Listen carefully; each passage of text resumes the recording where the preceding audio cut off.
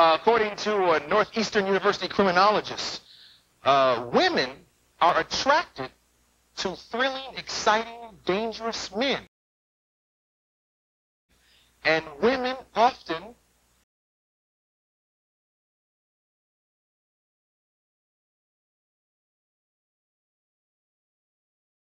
have fantasies and are attracted to serial killers.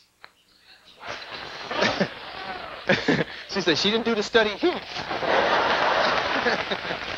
You don't look like you believe that. I agree with you. I don't think so. Ladies, wouldn't you be afraid that he'd give you an engagement ring and have a finger still in it or something? See, I mean, you could be happy for a while, you know, have a nice house, kids, wonderful little setup there for like 10 years. And then one day, he might snap and just go off, you know, and kill you because the parakeet said you was the Antichrist or something, you know.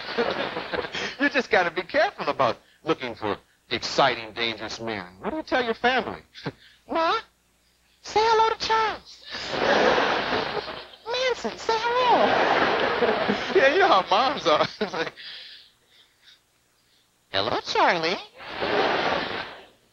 Yes, it's nice to talk to you, too. Yes, I'm looking forward to meeting you. You're a very talented killer. You've heard a lot about you, Charlie. People think I'm funny. Charles Manson. I don't know about that, but how many women are attracted to dangerous guys?